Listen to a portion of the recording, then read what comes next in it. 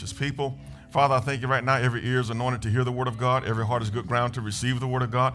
All necks are outstretched to hear your voice, to hear the word of God, to hear the messenger behind the message, God. And we just declare the Holy Spirit has the liberty to move up and down every aisle, in and out of every road, touch, heal, deliver, set free. God, we thank you right now for answers, deep answers, God. Oh, Lord, we thank you for the things we prayed for in secret. You will reward us in the open.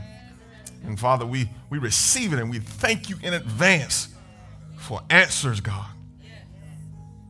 Oh, for you are maker of heaven and earth. God, we put a demand on the anointing. This is not an hour as usual on Wednesday night. This is an hour where we come to receive from heaven. Your kingdom come. Your will be done on earth as it is in heaven. And it's in Jesus' name. And Excel Church said, go ahead and shout about that. Hallelujah.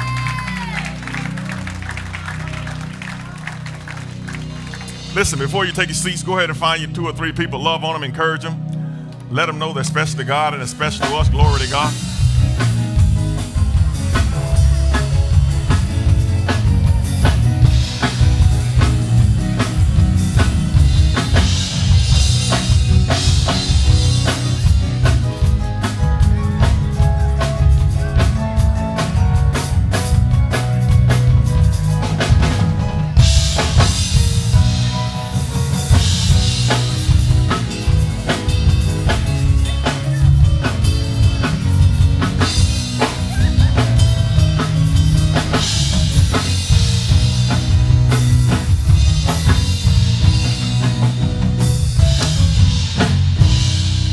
Amen. If you need a Bible, slip your hands up. Ushers can bring you one. Glory to God. We want you guys to follow along with us. We thank God for our first-time visitors taking time out of their busy schedules to hang out with us tonight. I believe every Wednesday night, every time you get in front of the Word of God, it's a divine encounter with God. It should be taking place, whether it's personal or corporately.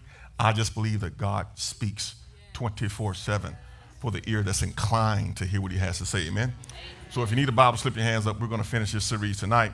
What have we been talking about in our Wednesday night Bible studies? What we've been talking about is what it means to live a happy life as a believer. What it means to live a happy life as a believer. A lot of times we discovered in this series what we call happy is just a circumstantial good event happening in our lives. And we say, man, we're happy. No, you're happy because you bought a car. you got a raise. You got a job. Something advanced you personally. And you're happy, but happy is not the same as being joyful.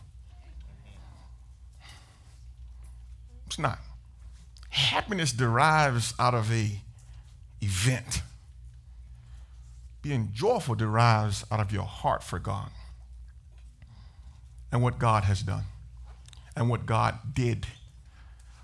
When he sent his only begotten son and Jesus was hanging on that cross, he said, it is finished. I'm telling you, every person that named the name of Jesus, that received Jesus, you have received the Son of God. Therefore, joyfulness should be in your heart always. Always.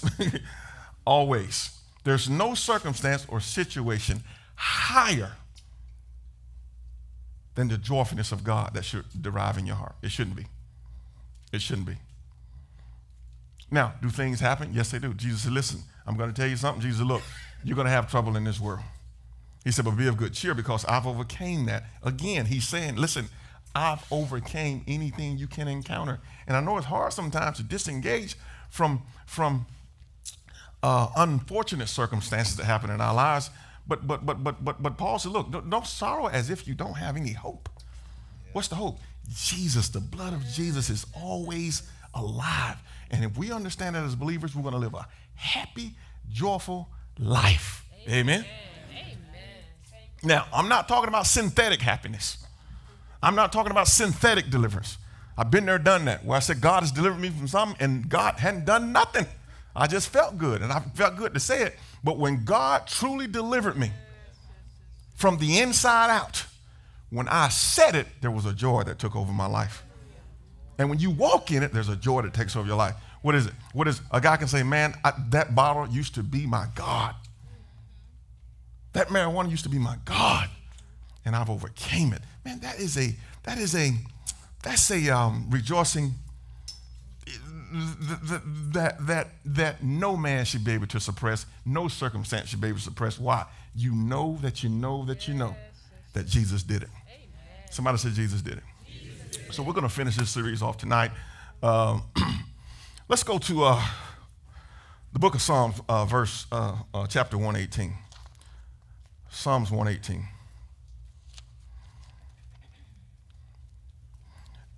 Now, we discovered last week that, I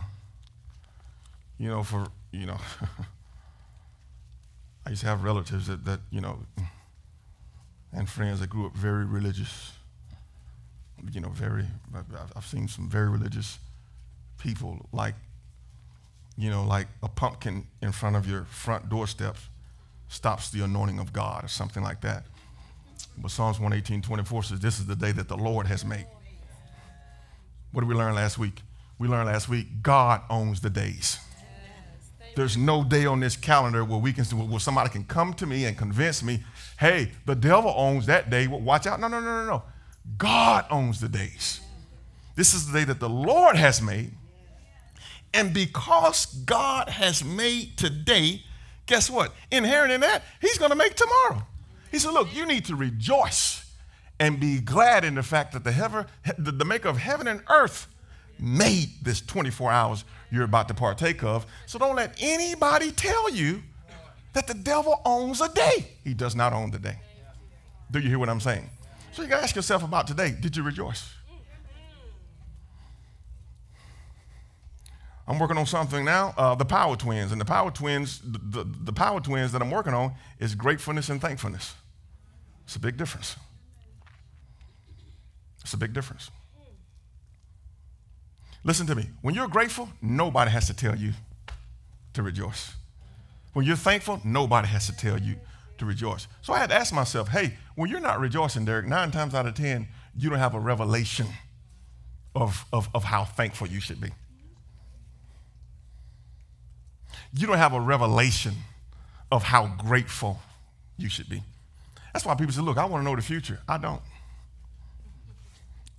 I don't want to know that in 6 months I'm going to go on a cruise and I may get food parts. I don't want to know that. You couldn't even handle the inherent nature of your future. That's why I said, listen, you just take care of this day. Because there's enough in tomorrow. You need to rejoice in this day right here. And let me say this to you. Where there's no rejoicing, there's no thankfulness. That's hard.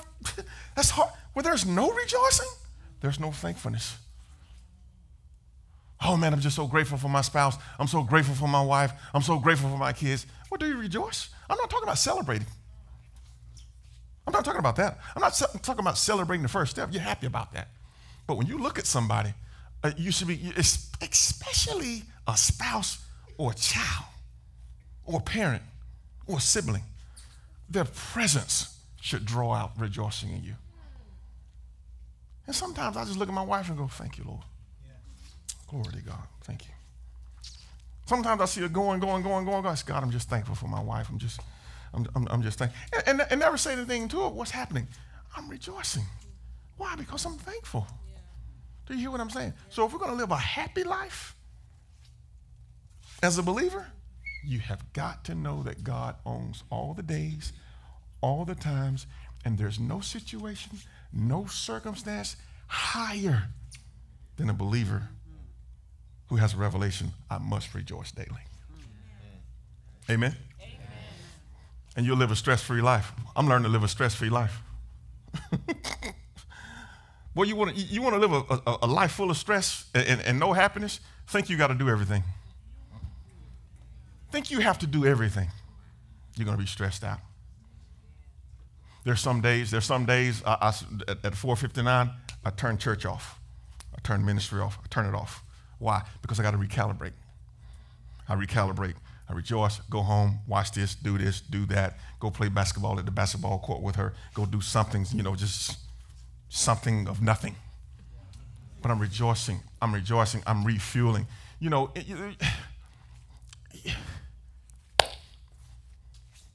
We're going to be talking about this in 2019, and it's exploding in this church, but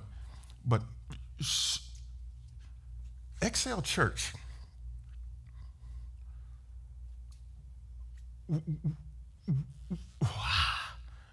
we're going to balance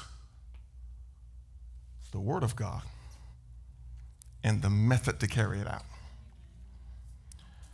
Because people come to church on Sundays and Wednesdays, some people Tuesdays, Thursdays, they get the Word of God. But the method on how did Jesus go from 12 to, from that to 120? How did we get to 3 billion? The method was learned. What's the method? As a believer, I should be, the book of Acts says they went from house to house daily method. What is that? Talking about this Jesus, talking about this Holy Ghost, talking about it. So we're going to be talking about it. Why? Because I'm a firm believer, when you're witnessing Jesus Christ and you're seeing people receive Jesus Christ and you're telling testimonies, when you're doing that, that's the method of what we should be operating as believers. But just wanting to get word fat and not witness to nobody in 2018 and set goals for 2019 to build something you're doing or make more money. Listen, a wise man wins souls. That's method. That's the method to the Bible. So we can stand up here and just shoot shotguns every Sunday and every Wednesday, and people go out during the week and won't say nothing about Jesus. Because the method has been lost. But the word, the message every Sunday and Wednesday, it comes strong in churches. But watch us. Watch us. There's a reason why 22 people join this church in 2 weeks. There's a reason why people are coming to this church. You know what? Because people want to excel in God and people want to excel in life. And I'm telling you, sheep like to see sheep doing good and advancing. What does it do? It fortifies our faith. It fortifies this God we believe in. When we see one another enjoying this life, rejoicing because God is good, sharing this word with people. When we see that as sheep, we want to do the same thing. And I'm going to tell you, a rejoicing will grow in your heart like nobody's business when you see a guy fall to his knees and cry after receiving Jesus Christ for the first time, receiving that Savior. But if you don't understand the method of what we're doing, you haven't even seen that. As a matter of fact, he hasn't even come up this month with the stranger in your conversation. I'm telling you, if you want to be happy, you want to be joyful, you have got to start sharing Jesus Christ with people and the goodness of God. We cannot hold this no longer and focus on the word, and the word is important, but the word without the method, we just have a church. We just have people in the church, but nobody is witnessing, going from house to house daily, but we are going to do it. You know why? The young people want this.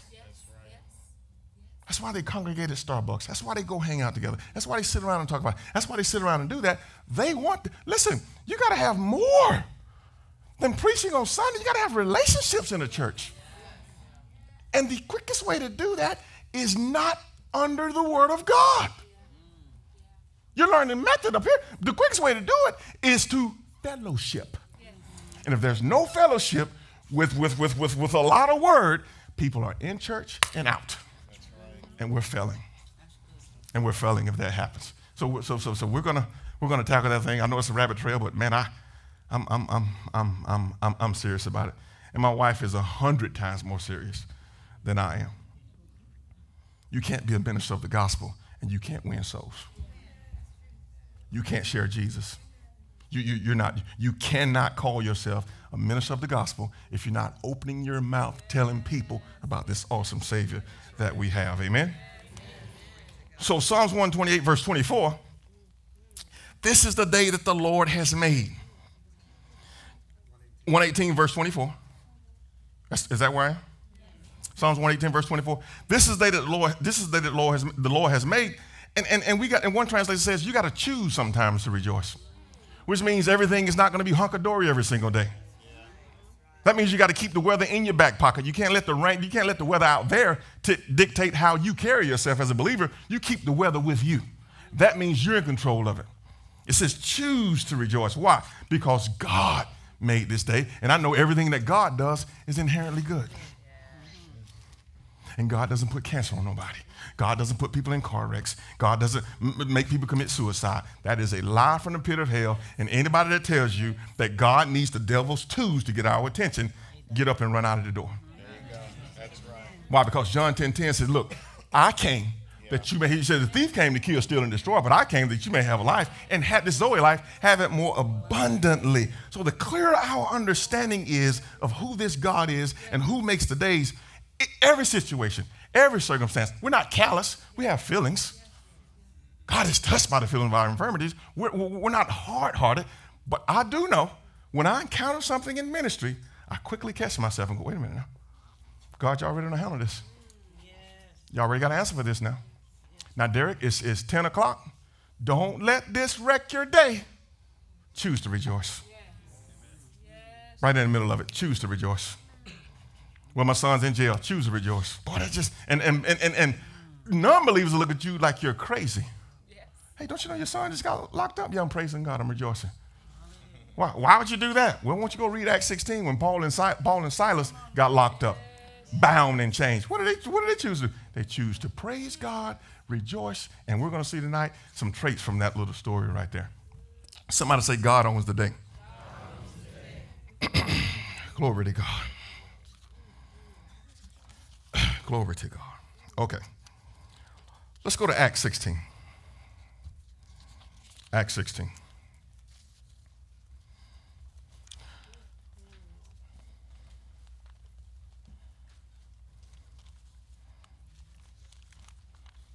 These guys are journeying, Philippi, come across a lady who's a fortune teller, and the guys in that city are kind of pimping the lady out. So as she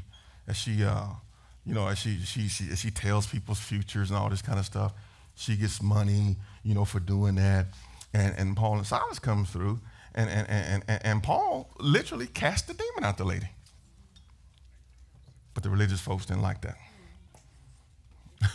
They didn't like that. So let's pick up the story here in Acts 16, verse. Let's go to verse. Where do I go? I don't want to read this whole thing again.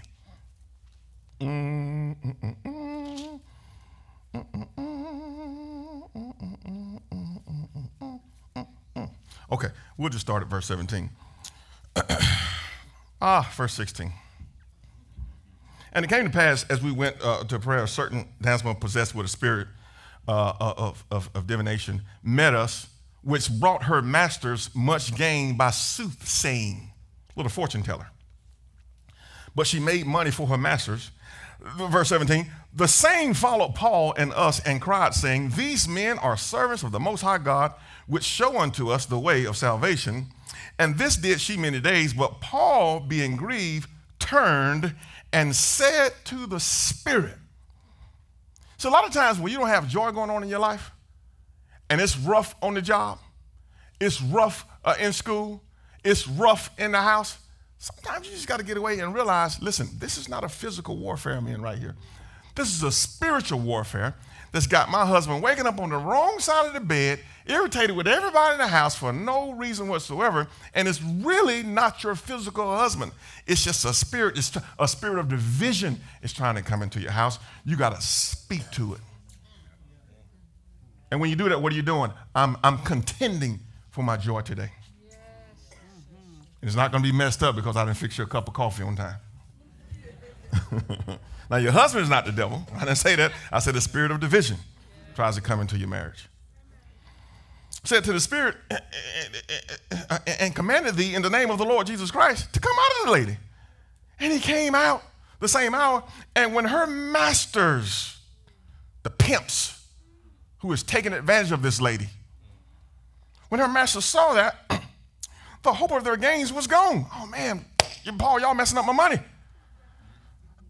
And they caught Paul and Silas and drew them into the marketplace and to the rulers and brought them to the magistrates, saying, these men, being Jews, do exceedingly trouble, not your city, your money. Verse 21, and teach customs which are not lawful for us to receive, neither to observe, being Romans, verse 22, and the multitude rose up together against them. Never let money be your God. Never let money be your God. Against them, and the magistrates rent their clothes off, tore their clothes off, and commanded to beat them. Think of that. Man, you don't mess my money up, we're going to whoop your tail. Verse 23. And when they had laid many stripes upon them, man, they put it on them, they cast them into prison, charging the jailer to keep them safe. Remember that verse. Remember the jailer. To keep them safe. Verse 24. Who, having received such a charge, thrust them into the inner prison and made their feet fastened to the stocks. Boy, he must have shoved them, kicked them, and everything else. Verse 25. And at midnight, Paul and Silas employed spirituality in the midst of being locked up. In the real world, they say, hey, you have one phone call to make. And what is that phone call for? When you make this phone call, you need to make this phone call and see, and you better hope the right person answers this phone. Why? Because your bond, your bail is being dictated by this phone call. If you can understand that, Paul didn't need a phone call. They made a spiritual call. And if you're going to maintain your joy and things are not going your way, and this is a bad day for Paul and Silas, the situation and the circumstance is not favorable towards them.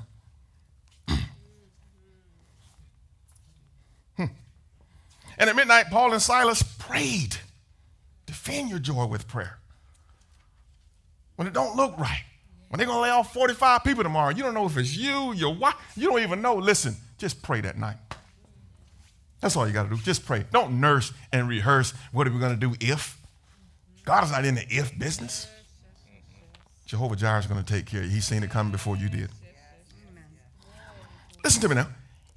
And at midnight they prayed and they sang praises unto God. Listen to me. When people in the world get locked up, whoever is on the other end of that phone for them is really like their God. What? It's really like their God. What should we do when we run into a situation? We should do what they did. Pray and give God praise. You sing praises to God. See, sometimes to maintain your joy in God, you just got to break out and start praising God. Don't text nobody. Don't call nobody. Explain your situation. Just go off into praise, and you'll watch the chains, like Tasha Cobb says, you'll watch the chains begin to break off of your mind. And suddenly, verse 26, there was a great earthquake, so that the foundations of the prison were shaken. Somebody say, the atmosphere changed. The atmosphere changed. See, prayer now is dictating to nature. Let's see what nature does. Let's see what the earth shaking does. Let's see how prayer employs nature to give freedom. Watch this. Even nature bow down to prayer. That's why you can speak to a storm and say, go that way. Don't come this way. Don't go near my baby's house. Don't go near that house. While everybody else is panicking, you better speak to that storm. Why? Because prayer can defy nature. So the foundation of the prison were shaken, and immediately evidence of freedom appeared. All of the doors were open, and everyone's bands were loose. Not just open, but guys, man, what? Man, stuff falling off of us. What's going on? Man, this prayer is powerful. And the keeper of the prison awoke out of his sleep, and seeing the prison doors open, he drew out his sword and would have killed himself, supposing the prisoners had been fled. Now, what this saying, he's Barney Fife. You don't pull your gun, you shot yourself in the foot. You got the guy's nervous. They charged the jailer, do this, but we're going to see. We're going to see what God was up to with this jailer. But Paul cried with a loud voice, saying, "Do thyself no harm, for we are all here." Verse 29. Then he called for a light, and it sprang in and came trembling and fell down before Paul and Silas and brought them out and said, "Sirs, what must I do to be saved?" See, here's why you have to endure and believe God and rejoice in certain situations. Eyes are not on you. God's eyes are on somebody else. And when you come out, they're watching you. They're watching the goodness of your God. They're trying to figure out, how in the world did you dance out of this place when you got laid off? How in the world did you do that? And they call you right back. And you got an easier job, better shift, more money, and I'm still in this boiler room. How did you do that? How must I serve this God that's what's happening right here. So a lot of times people shrink when pressure's on. See, I know when pressure's on, everybody's watching. Don't watch me, watch my God. Watch my God. Watch God defy. See, a lot of people wish misfortune on you when you're going through stuff. And that's a shame, and that's terrible. But you know what I say? Watch God. Watch these chains break off. Watch what praise does. Watch what it does. It's going to defy everything that you think is going to happen. Watch what praise does. And that's what's happening right here. Let me get back to my notes because I want to read you something out of this story. Glory to God. Listen, prison is often a noisy place. And a lot of times your soul it can be a noisy place. Stuff can be going on with the wife, the baby, sickness, money, finance. You're trying to figure out how to do this. But prison is often a noisy place, and prisoners may complain about the food or scream to be set free. Guards often yell at the prisoners. But I tell you what, I doubt that anyone ever heard this particular sound before when Paul and them prayed. They're in the middle of the night, in the pitch dark. Paul and Silas sang praises to God. Why is that so significant? Environment shouldn't dictate your praise. Man, this traffic, oh God, I never, You still praise God. Environment don't dictate your praise. Jail doesn't dictate your praise. Nothing dictates your, it shouldn't do it. You should praise God always.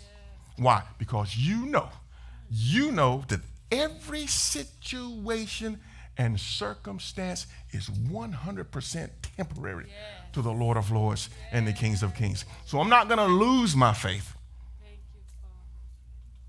I'm going to fight the good fight of faith to maintain this joy. But listen to me. So prisons, they're noisy. And this unusual sound caught the attention of every person in that jail. What unusual sound? Praises to God. It's going to catch the attention of your neighbor. It's going to catch the attention of your coworker. It's going to catch the attention of your girlfriend. Watch this. And it will catch the attention of a religious believer when you do it. Religious believers get uncomfortable when you do this. I mean, no shame us now. What you mean no shame us? Brother, I'm rejoicing. I know God is bringing us out of this. So this unusual sound caught the attention of everybody in that jail. The other prisoners, the jail keeper too, they knew there was something different about these two prisoners because they praised their God, listen to me, in the middle of their trouble. You want joy in the Lord? Praise your God in the middle of your trouble. You want a stress-free life? Stop trying. The Bible says, cast those cares over on God. You're not built to carry that. You don't have the capacity to carry that. You don't have the capacity to understand that death right there. So stop trying to carry it. Cast those over on God. If you want joy in the Lord, praise God in the middle of your trouble. Trouble can be income taxes. Trouble can be a doctor report. Trouble can be, they say your kid was just playing basketball, he sprung his ankle and you're on the way to him. Trouble can be your wife in the little fender bender and you go in there. Don't worry. See, anytime, let me say this. If your wife has a fender bender and you're more worried about the car than her safety, get your priorities in order. If she's more fearful about what you're going to say when you show up rather than, man, he's here. I'm comforted now. Whether you walking up looking at you, What in the world? What were you doing? Who cares? Are you okay?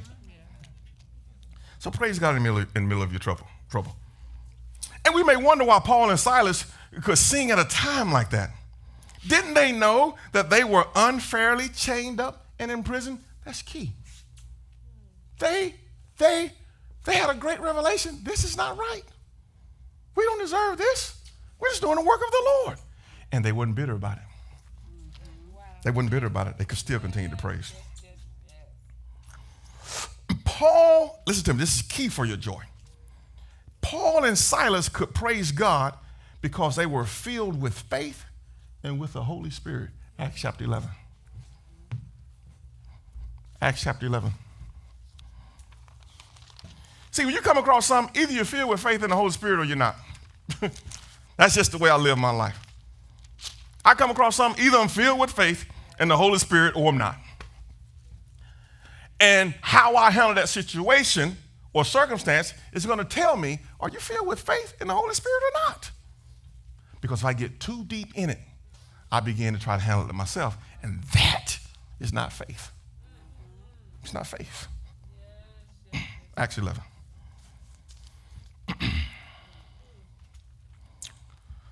Now,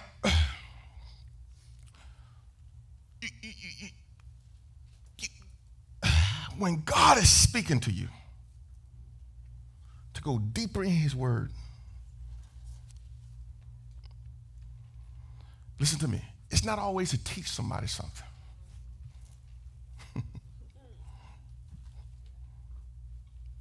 It's preparing you for something. Preparing you for what? Make sure you're deep in faith, deep in the Holy Spirit.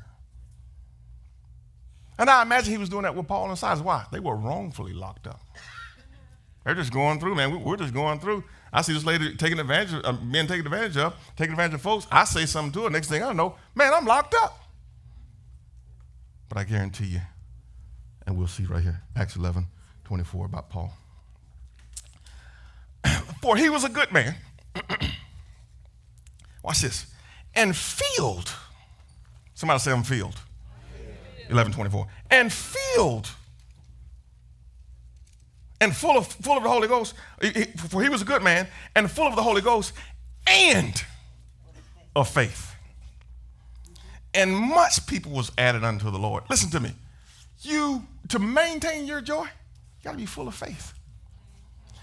The fullness of faith is going to combat the troubles of life. Just how full you are. And please don't get so high and mighty to the point where you think you can defy the scripture that Jesus told you about, that you're going to have troubles. See, the thing about believers, we think we're not supposed to solve problems. That's not the devil. That's just get your income taxes done. You didn't do them on time. The deadline is here. And now you got a penalty going on. Boy, the devil is busy. No, you were not busy. You were not diligent. As a believer, we can't just, I don't know what we think. God, this cosmic God, he's got it all under control. God's like, no. Listen, sometimes you bring trouble on your own self. I can't believe my life is messed up. Well, you start dating 3 men without any kind of counsel from covenant folks, and all 3 of them took advantage of you. Well, I tell you what, this church don't care about nobody. Well, you start dating them in secret, but you want us to rebuke him in the open. It don't work like that. Ooh, we're going to take 5 people. We're going to put $5,000 together. Don't tell nobody in the church. We're going to put $5,000, secret prosperity. We're going to put $5,000 from you, 25. This guy told us with these gold coins over in Iran, you would put $25,000, and in 30 days, we're going to have $1 million. Don't tell nobody now. And you come back on the 5th week and go, where's that guy at? Let me write the church. I can't believe you got these kind of people going, oh, who are you talking about? I don't even know this guy. You little secret Santa. You're trying to prosper in secret. Now it's done went south. You want us. You want us to chase the guy. No, it doesn't work like that. You need to be full of faith and full of the Holy Ghost so you can see this guy's a clown. I'm not going to deal with this guy. I know nobody ain't going to get no $1 million from no $5,000 investment in 30 days. I am not going to deal with this. How can you see around the corner? You're full of faith. You're full of the Holy Ghost. Do you hear what I'm saying? Somebody say, I'm full of faith and I'm full of the Holy Ghost. Say it again. I'm full of faith and I'm full of the Holy Ghost. Therefore, I always rejoice. How can you do that? Because my faith is my spiritual currency. My God is inherently good to me.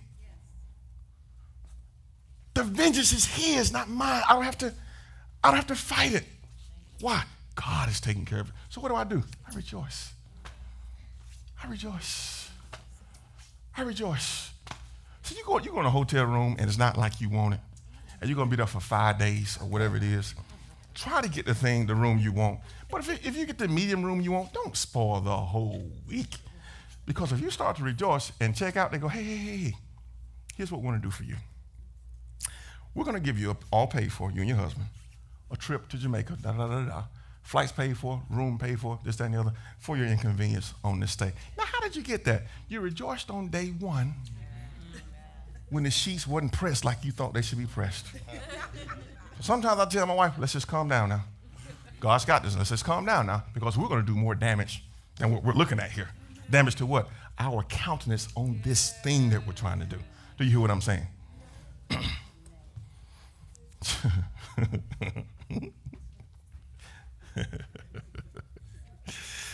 Ooh, Hebrews 11. Hebrews 11. My God. You go out with friends and everybody got to have a manager. My God, and the whole night has went south. Sometimes you gotta realize, man, me and my wife go back and forth sometimes. I'll be like, hey, this is, we don't eat meat or nothing like that, but if we stop and get some fries from Chick-fil-A, they give you 4 big waffle fries and then on the top, then they got little crumbs under the bottom. But if we do that, and something goes south or whatever it is, and she doesn't like, and I don't either. Don't take my ketchup and put it in my fries. I don't want the plastic pack from Japan that all these hands has touching my food. I don't want doing that. But you get it, and you see that happening. I remind my wife, this is fast foods. We're not at Ruth Chris. We're not at Houston's. We're not there. This is fast foods. What are we doing? We're protecting one another. Protecting what? Our joy. Our joy. Because, man, it'll wreck your whole day. Condiments on your fries. God almighty. So he's full of faith and full of the Holy Ghost. Hebrews 11, verse 1. Now faith, somebody said now faith, is a substance of things hoped for, the evidence of things not seen.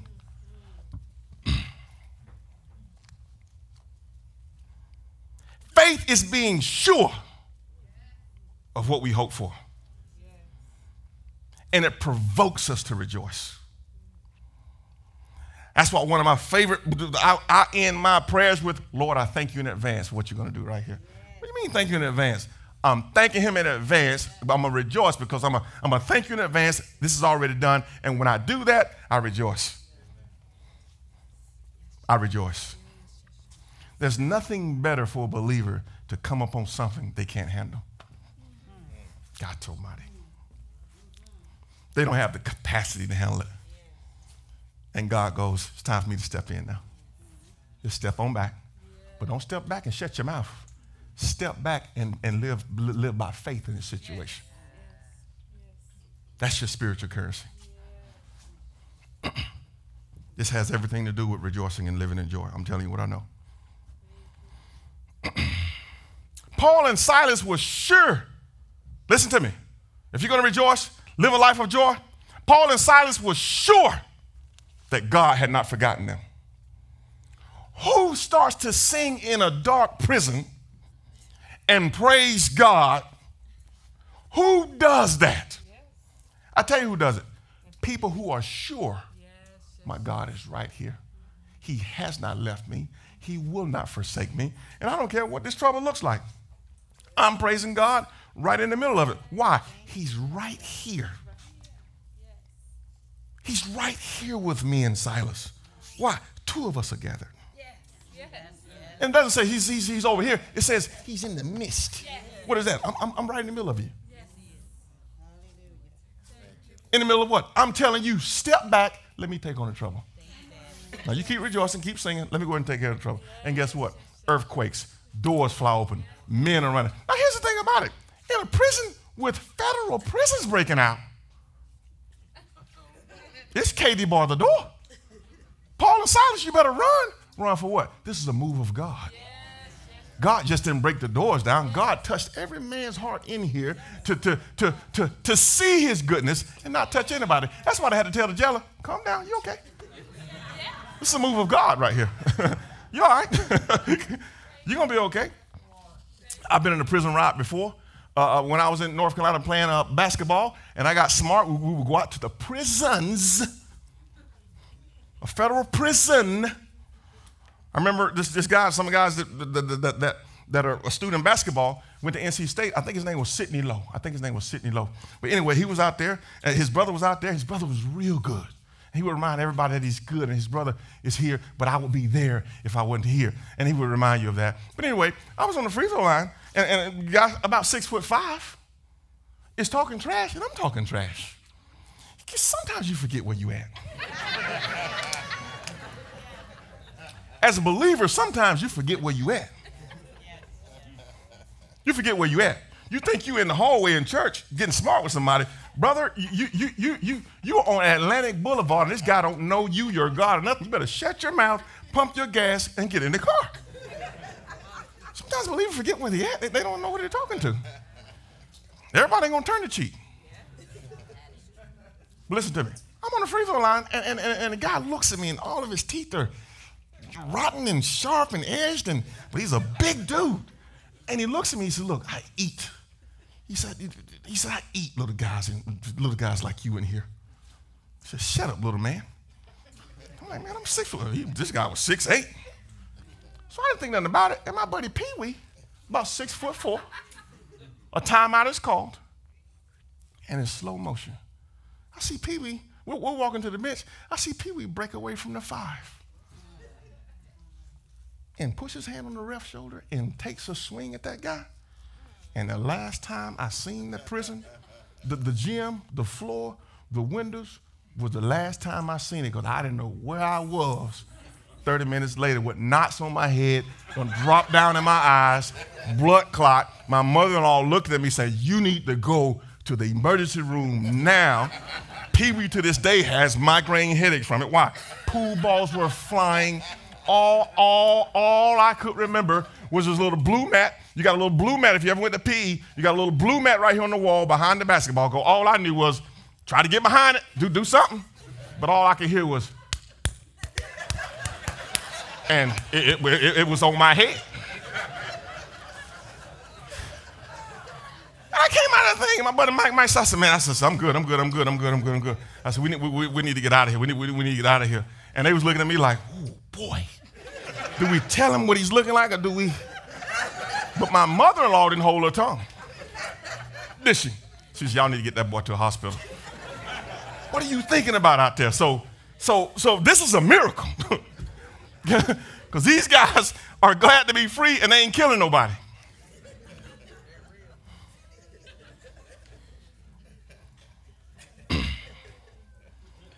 Paul and Silas were sure that God had not forgotten them. You as a believer got to know God has not forgotten you. Yeah, but I'm laid off. God has not forgotten you. Yeah, but I'm in this thing. God has not forgotten you. Just wake up and rejoice. Just wake up and give him praise. Wake up and be grateful in the midst of it. Wake up and be thankful in the midst of it. And people are going to look at you like you're crazy, but what are you trying to do? No. I'm changing the atmosphere of this thing. I'm changing the atmosphere of this thing. How? Through prayer and rejoicing that my God will take care of me in this situation.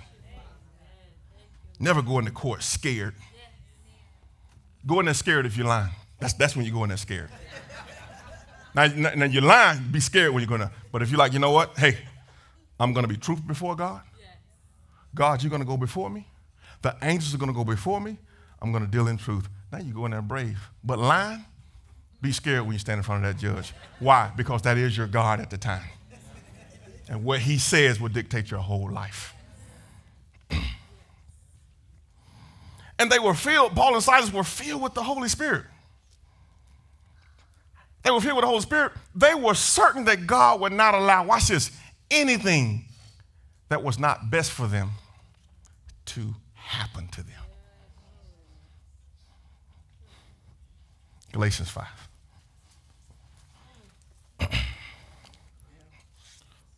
One of the fruits of the Spirit, Holy Spirit, is joy. Think about that phrase, fruit of a spiritual act is joy. The fruit from a spiritual act is peace, long-suffering, Galatians 5:22, patience, kindness. Think about that. Fruits of the Spirit. Fruits of the Spirit. See, when you walk in the fruit of the Spirit, rejoicing and joy is inevitable. Why? The Holy Spirit is in you, and the fruit of that should be peace. Should be joy. Should be long-suffering. Man, when is it going to happen? Should be long-suffering.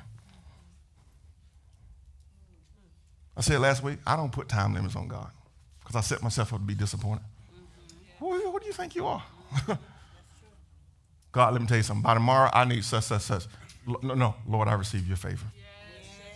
Because I just may be shooting long and it could happen in the next minute. So I'm going to get my little natural tail out the way. You hear what I'm saying? So you gotta hear what I'm saying. Sometimes you say, well, God, by now, but by next week, I want, and you're like, okay, no, and God's like, hold on now. I want to do it for you in the next minute. Get out of my way. Lord, I just received what you have for me. And that's the end of that story. You start putting time limits, you're going to get disappointed. You're going to blame God. You're going to blame the word of God. You're going to say that it doesn't work. Why? Because you thought that you control the time. You don't control the time. The day is the Lord's. It's his. He controls that. So just be thankful, be faithful, and here's what you do. Rejoice that it has already happened to you. Show me a man that's rejoicing with $10,000 with the credit card debt as if he's got zero. Listen to me. He's cutting the time down. Show me a man who's waiting for ideal circumstances to pay off that debt. He's stressed out. He's worrying. He's trying to make money. He's trying to do this. He's trying to do that, and don't realize it doesn't work like that. Rejoice as if God has already brought you out of debt. Carry yourself as if God has already done what you believe in him for. And I'm going to tell you this, you will rejoice. Why? Because now you're holding that baby. Like, well, who are you holding? I'm holding my baby. What do you mean you're holding your baby? I'm rejoicing. I'm thanking God in advance for what he's going to do. Yes. Instead of sitting in the corner somewhere, letting Google run me crazy, I'm going to rejoice that God is already doing what he needs to do. Every cell in this body lines up. Every organ in this body lines up. Every blood vessel in this body lines up. Everything lines up. I walk in supernatural wisdom concerning my appetite, supernatural wisdom concerning my nutrition. God, whatever is not of you that's going in this mouth, reveal it to me and take it away. Why? Because I'm thanking you in advance for what you have already done. It's rockabye baby. And people look at that lady and think she's crazy. She ain't crazy. She's just like Paul and Silas. She knows her God. Do you hear what I'm saying? See, when I don't rejoice, I have to ask myself. I ask myself a question. When I know I should be rejoicing, I'm not rejoicing. I have to ask myself, do you think God's going to do it or not? Why are you so hesitant to rejoice? Why are you trying to fix everything with this? Do you think God is going to do it or not? Glory to God.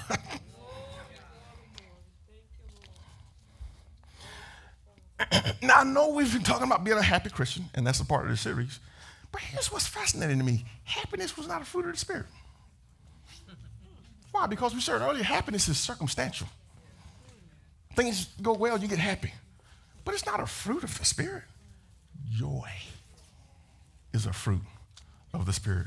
And joy derives from the Son of God that came to save the world, that died on that cross for our sins.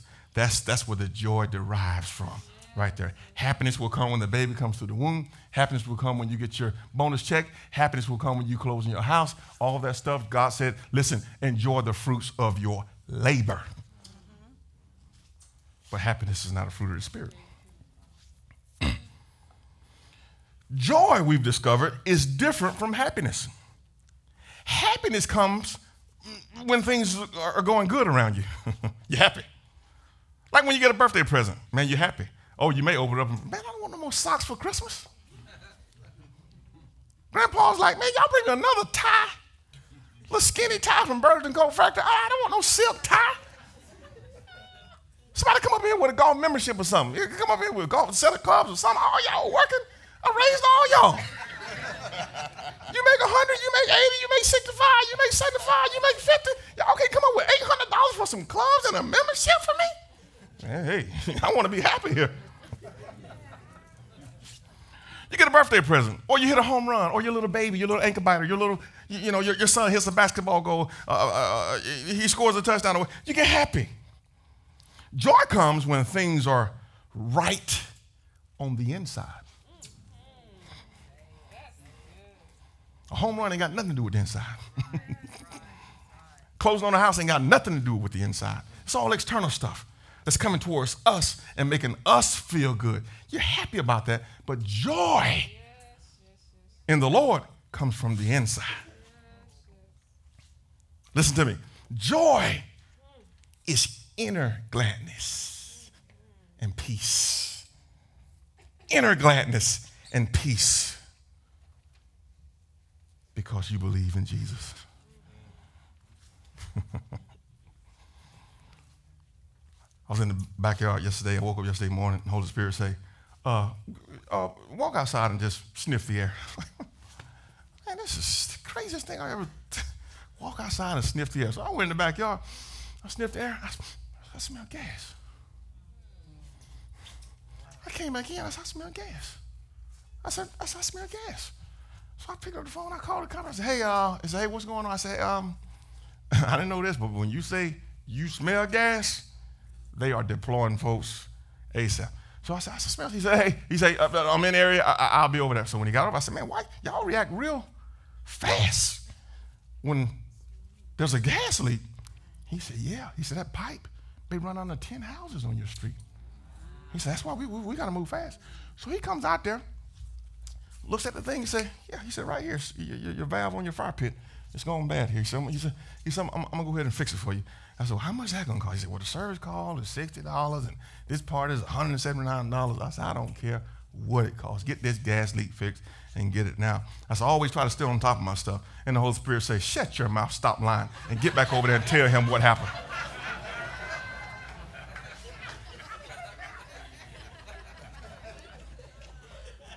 And he was a white dude, traps sticking up out his shirt, tats everywhere. He worked out, chest flexing. I'm saying to myself, this guy don't want to hear nothing about no Holy Spirit. Are you serious?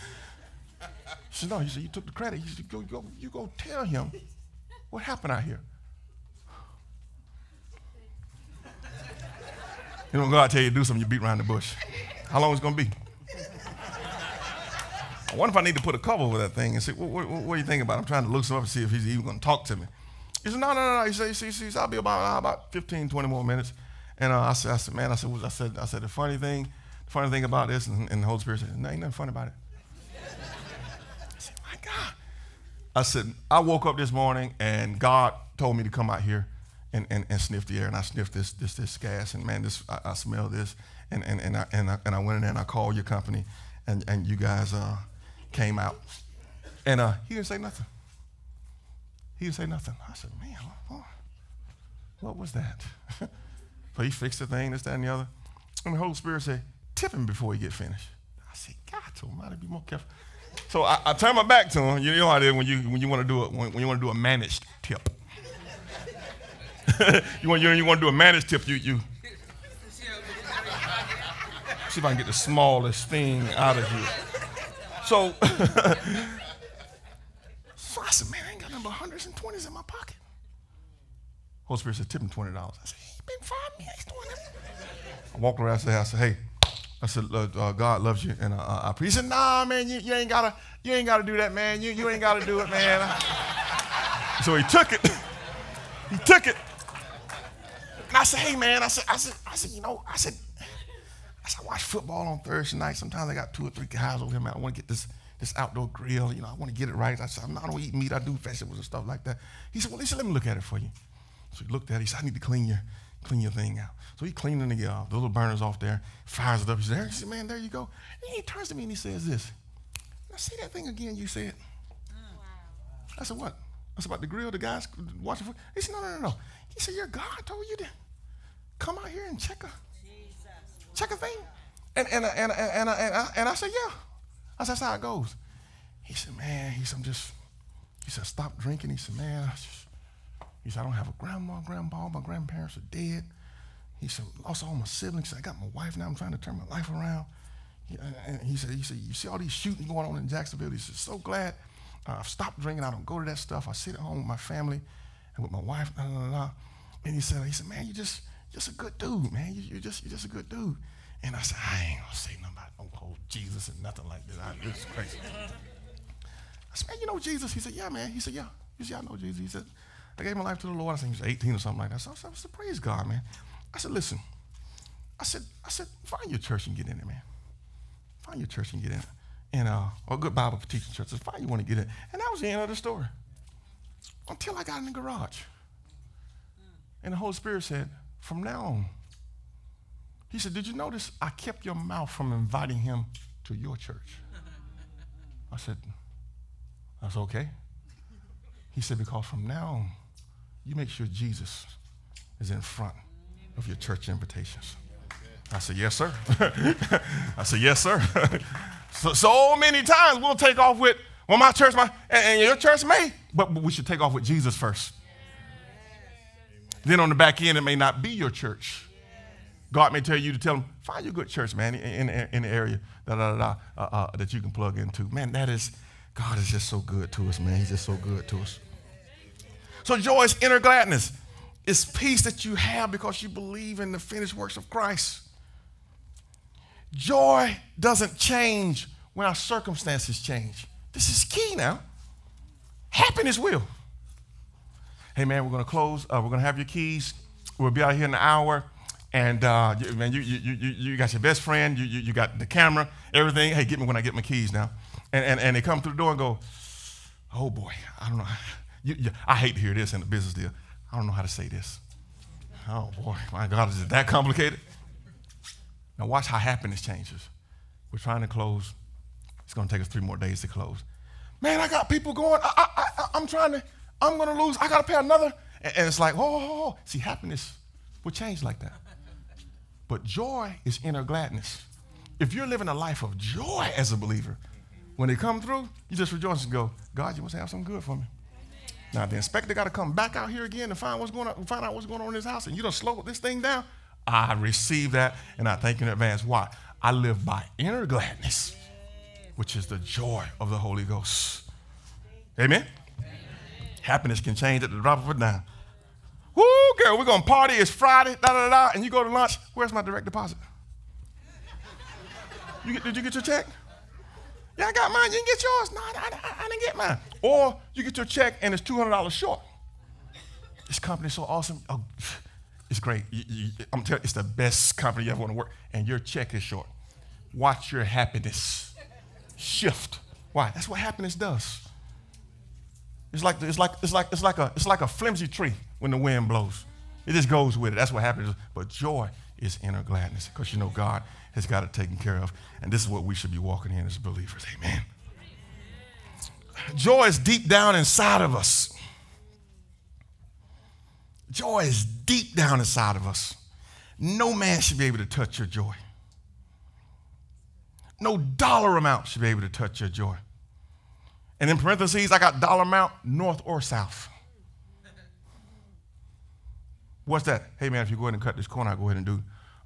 I just write it up like this, and that'll be an extra $100 for you. No dollar amount, north or south, should touch your joy. I don't need you to manipulate nothing to make me feel good.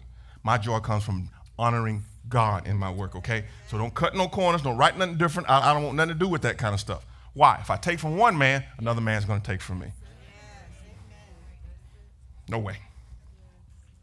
Joy is deep down inside of us. And out of Paul's and Silas's joy, given by the Holy Spirit, they praise God. They praise God. Got to might be more careful. Woo-wee. Oh, loud. In your notes. God's greatness never changes even when our circumstances do. Write that down. God's greatness never changes even when our circumstances do. God's greatness never changes even when our circumstances do. Make that a part of your daily confessions. God's greatness never changes even though our circumstances do. And that job comes and says, we're going to lay you off. God's greatness doesn't change because you're laying me off. Number 2, our joyful praises invites God's power into our lives. Our joyful praises invite God's power into our lives.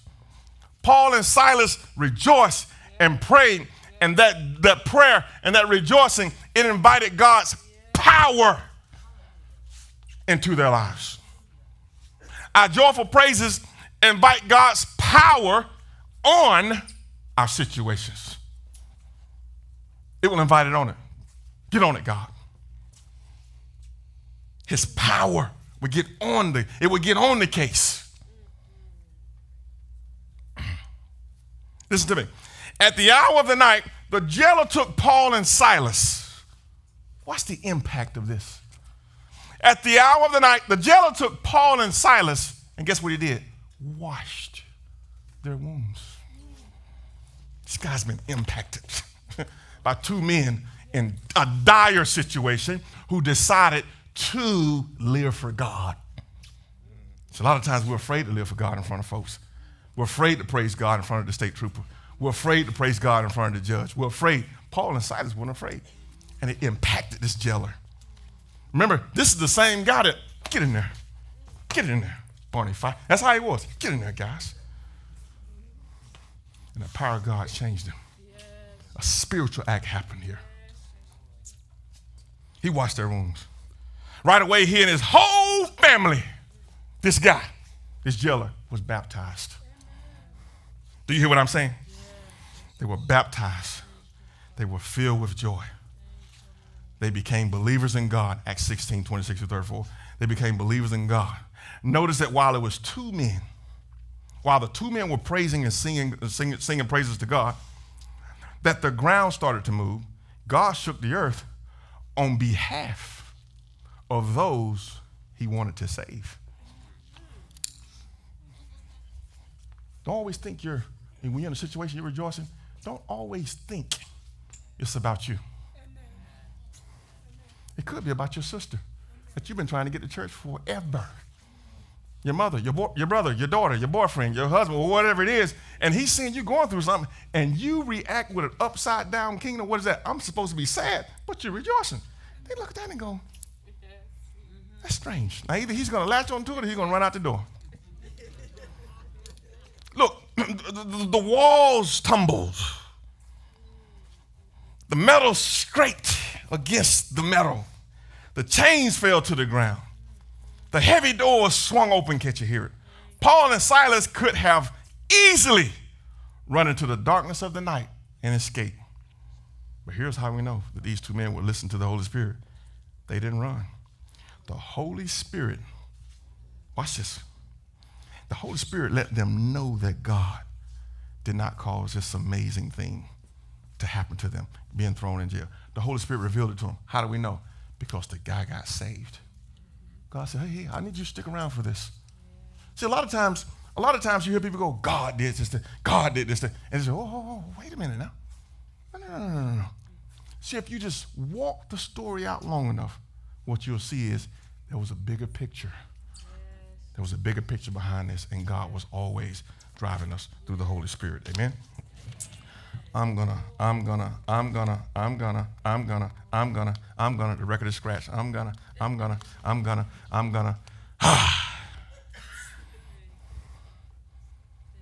to much. So I said, boy, you got 2 sets of notes up there? Man, I got, the printer played tricks on me back there. I just want to find this real quick. Ooh, Lord. These are the ones you brought out, Boo? Oh, my gosh. Oh, okay. In ending this series, I gave you these things. Depression signs. We've talked about joy. We talked about happiness. Listen to me. If you're going to live a life of joy, you got to know how to detect these things. Here's signs of depression. People show lack of interest and enjoyment in activities that used to bring a sense of happiness to them. You show lack of interest and enjoyment in activities that used to bring a sense of happiness to you. That could be telling you something. Your soul could be sick. Your spirit could be sick. And you don't even know what's happening because you've disengaged from what you used to love. That's a sign. Number 2, you become restless.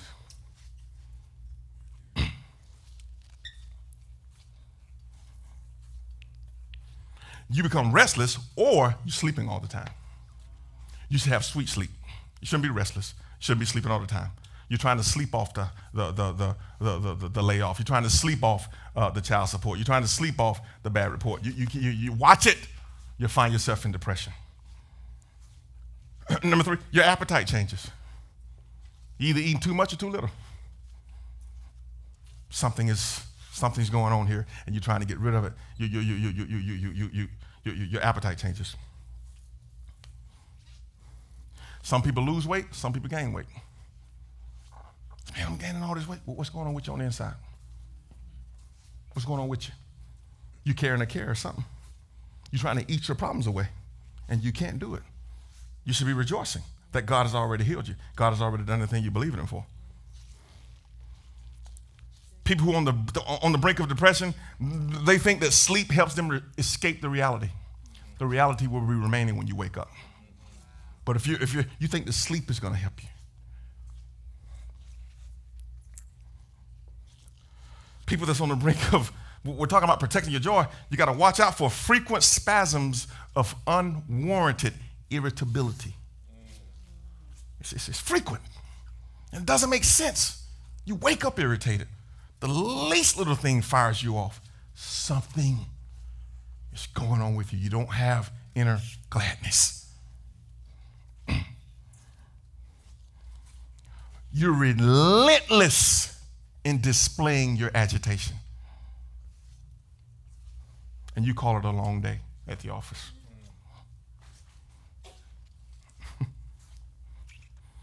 Listen to me. You got to watch out for the devil. He's cunning in this depression area because you can have exhaustion that you can't even explain.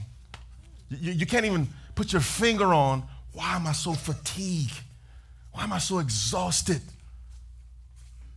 You're trying to carry something that you shouldn't be trying to carry.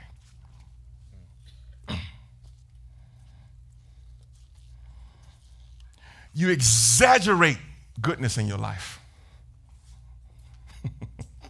In other words, you tell a little lies about your goodness. You're trying to convince yourself.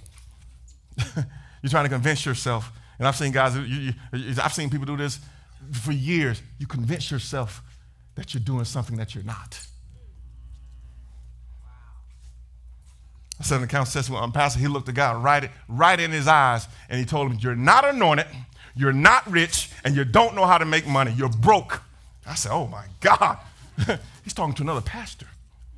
I said, man, what's going on here? Because the guy's trying to swindle and all this and slick. He said, you're not anointed. The guy was borderline depressed. He would exaggerate his fruitfulness and all that kind of stuff. Oh, gosh. When you're borderline depressed, it's hard to concentrate. Watch this. Or make sound decisions. It's hard to concentrate. You can't make sound decisions.